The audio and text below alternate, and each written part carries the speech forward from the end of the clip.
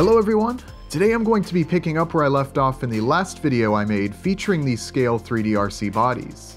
If you haven't yet seen the first video that I did, I highly recommend checking out that video before watching this one.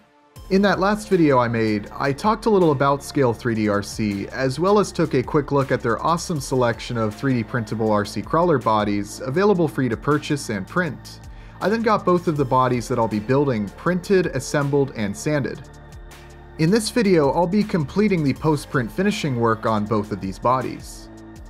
I started with the PN89 SUV. After the sanding that I did previously, this body was already starting to look pretty decent. I still wanted to do some more post-print finishing work on it though to help improve the appearance even more and make the 3D print lines less visible.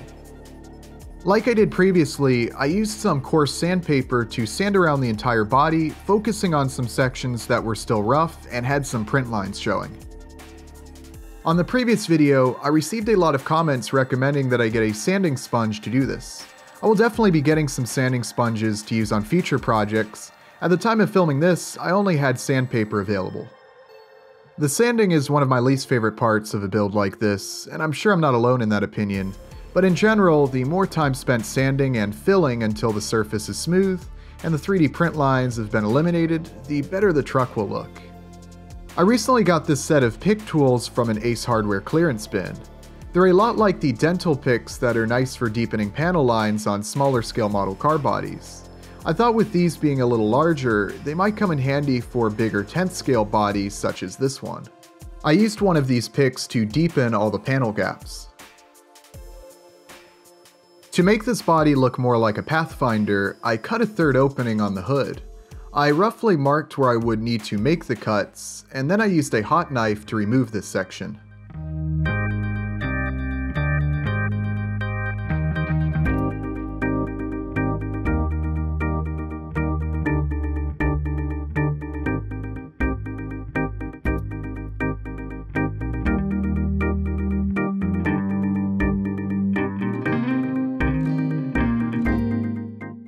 I sanded around this opening until the edges were smooth and it was the same size as the other two openings.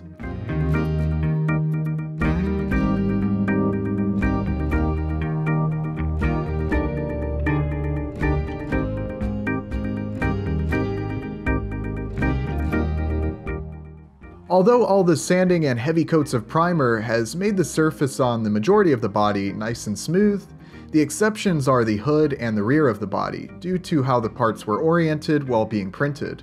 As you can see, the 3D print lines are still very visible. Orienting the hood differently for printing would have reduced this, however, it would have also made printing it a little more difficult. I decided to use some filler to help smooth the transition between the 3D printed layers.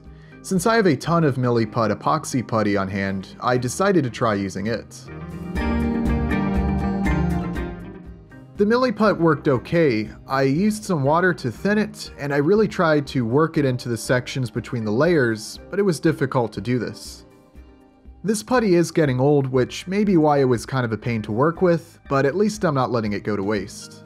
I don't know if I'd recommend Milliput for doing this to anyone following along. Like I said, it's okay, but using a hobby filler or something like Bondo would probably work much better. I tried to not make it too thick to minimize the sanding that would be required.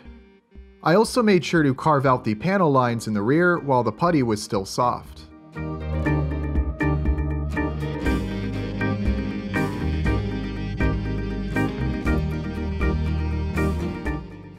I let the putty dry overnight and then sanded these sections smooth.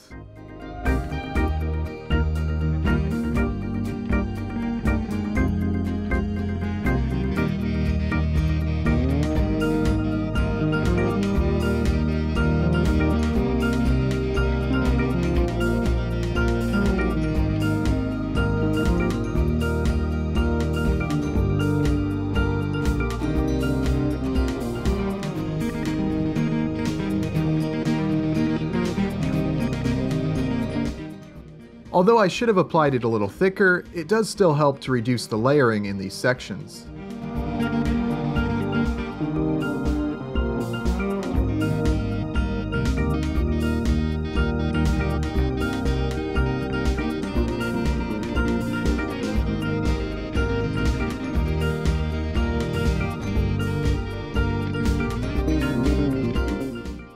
To help add a little more detail to this body, I wanted to add door handles. Using a reference image as a guide, I simply cut and sanded some small pieces of styrene to be the handles for both the doors and the rear tailgate.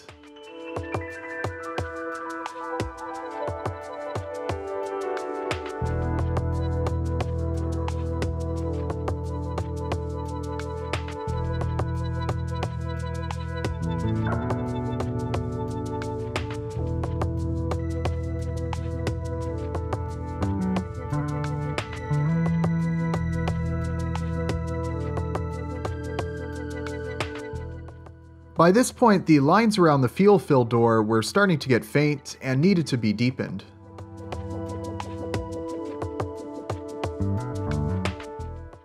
To complete the post-print finishing work on this body, I used a little bit of hobby filler in a few spots that still needed it. I then waited for it to dry and sanded these sections flush.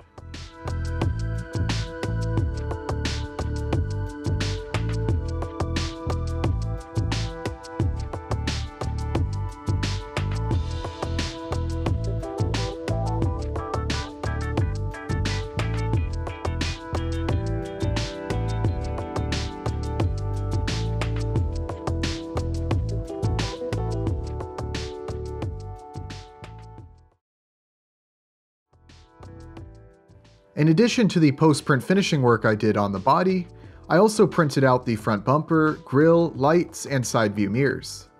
This was my first opportunity to try out the Prima Clear PETG filament.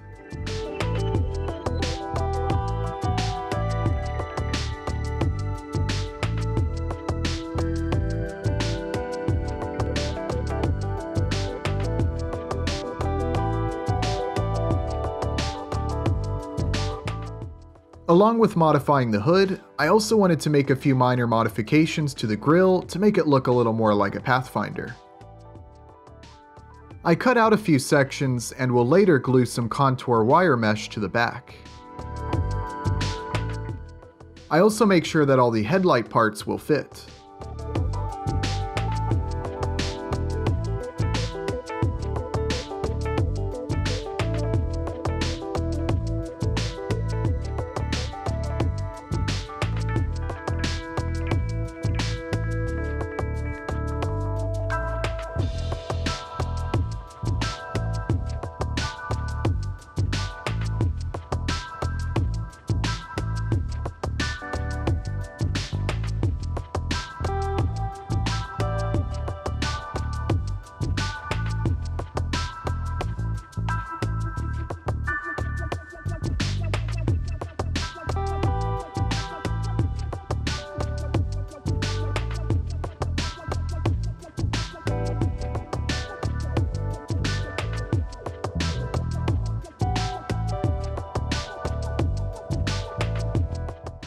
I wanted to give myself the option of installing LED lights.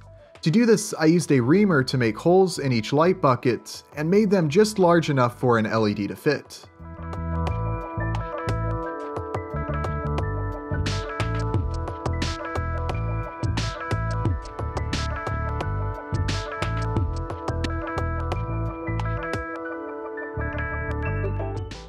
The side view mirrors turned out great and only needed a little bit of sanding.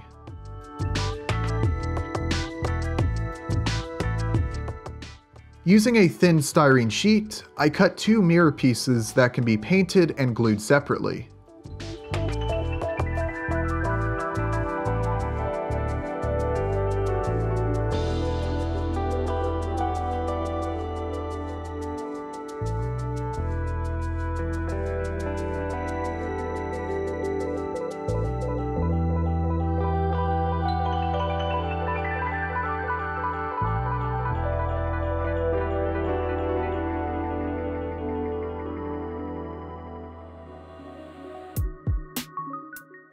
With all the parts looking good, I applied some paint.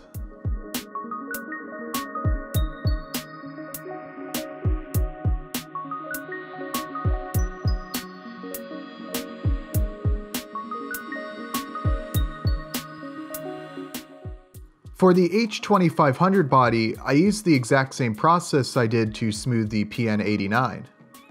The print quality of this body was not quite as good as the other one, so this body ended up being a little more work.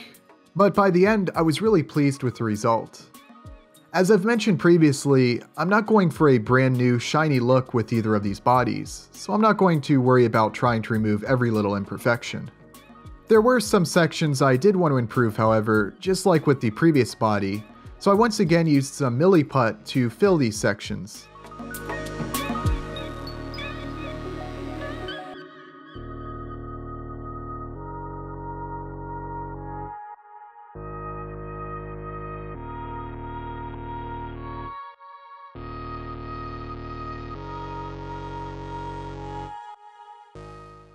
I applied it thicker this time, which did a little better job of filling the places that needed it, but it did take longer to sand.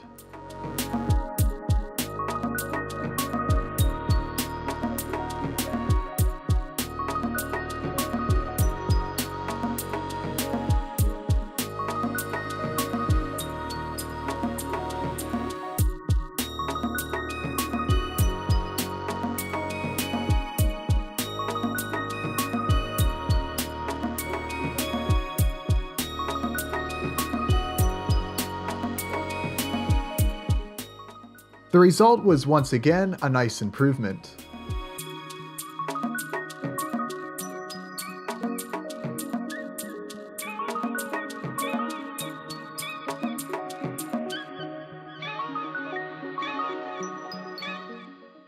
Unfortunately, the shallower panel lines on this body have disappeared in some spots.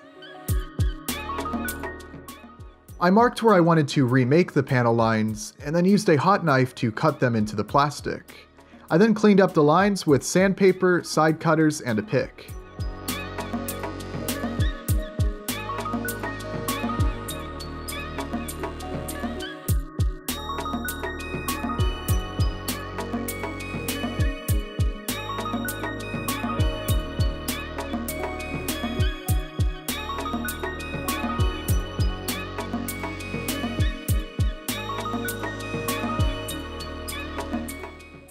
Although this didn't produce the cleanest lines, I was still satisfied with the result.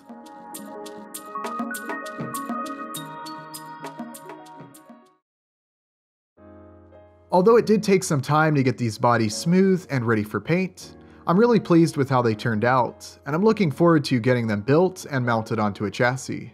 The techniques used in this video and in the previous one worked well for me, though keep in mind there are a ton of different post-print finishing techniques that you can try to achieve similar results, so I highly recommend experimenting with different tools and processes.